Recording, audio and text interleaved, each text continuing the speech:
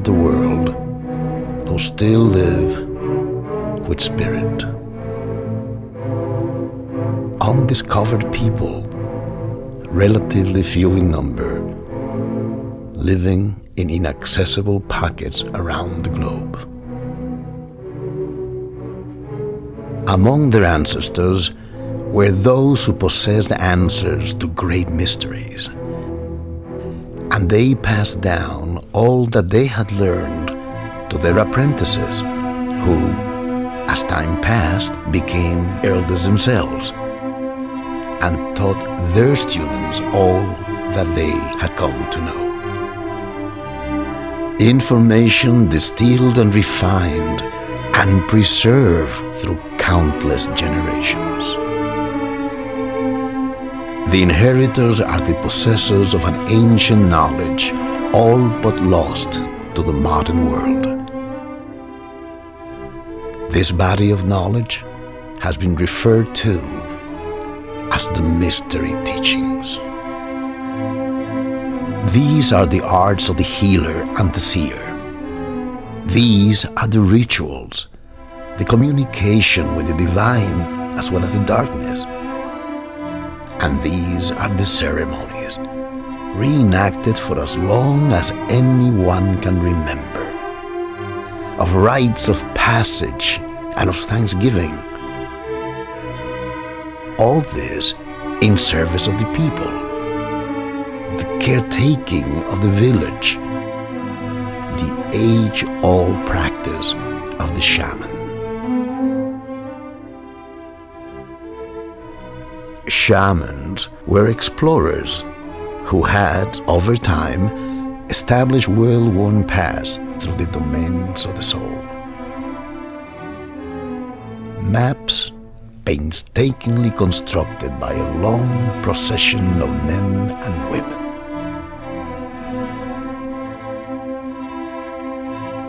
One of these ancient cultures belonged to the Q'ero.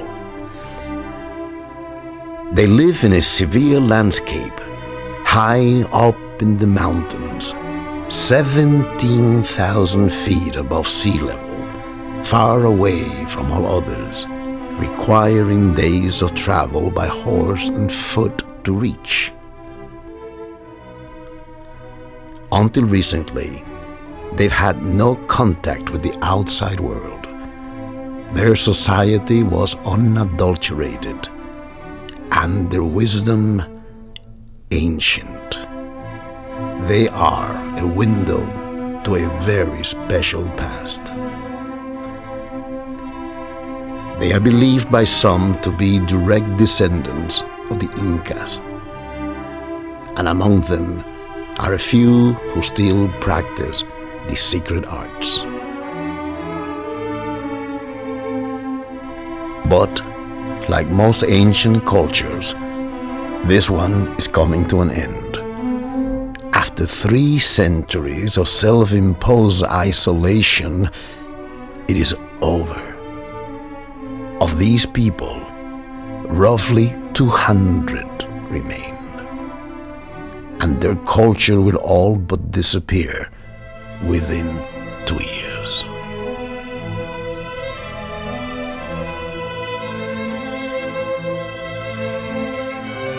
And so the elders have begun to tell the outside world of what they have known, of fitting relationships with the natural universe, of practices that heal and inform and empower those who embrace them.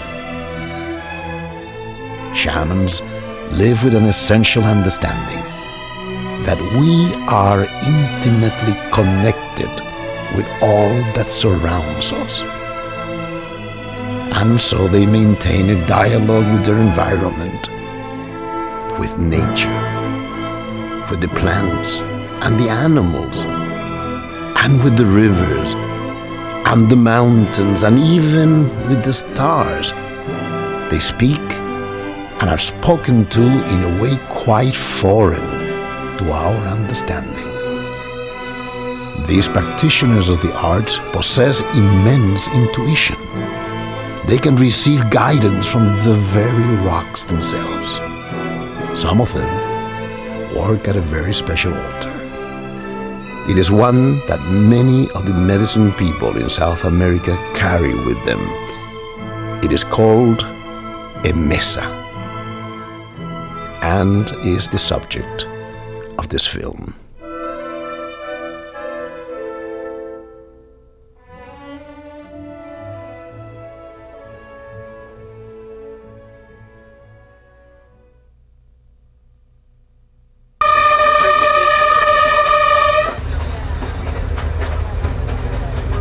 We're traveling through the mountains.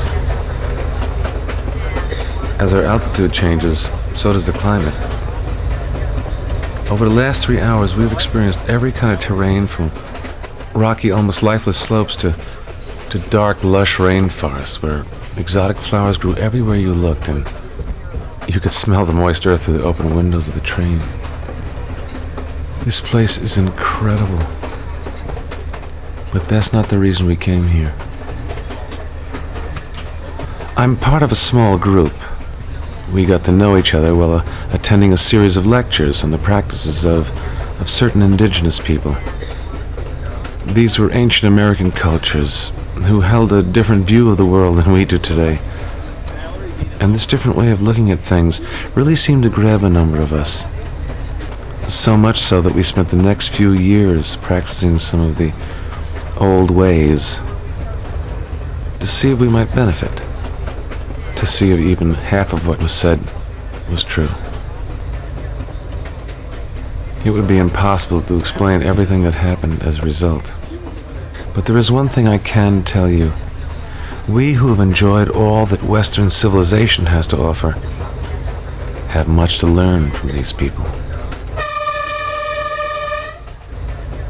So we decided to travel to the source of these teachings, to see this land for ourselves, to feel its history.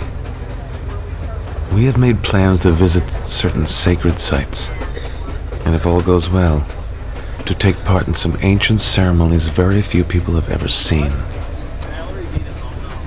We've managed to get to South America, to Peru, to a place where Inca shamans still exist.